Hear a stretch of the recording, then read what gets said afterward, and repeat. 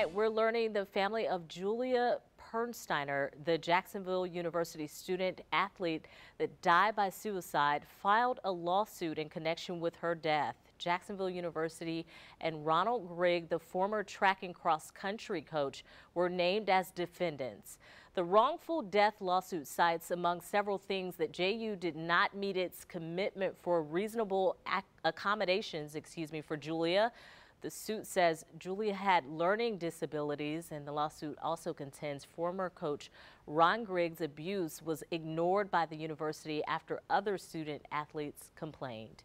It also includes an email sent from Julia to JU's athletic director after she was removed from the team, where she asked about getting help with her grades, writing, quote, "I would like to stay and work on improving my grades. I just am not able to do it myself. I'm looking for advice on how to proceed." That email was sent 1 month before her death. When asked about the lawsuit, Jacksonville University said they are still mourning Julia's death and they are not commenting right now on pending litigation. Our media partners at the Florida Times-Union also reached out to Grigg. He could not be reached for comment right now.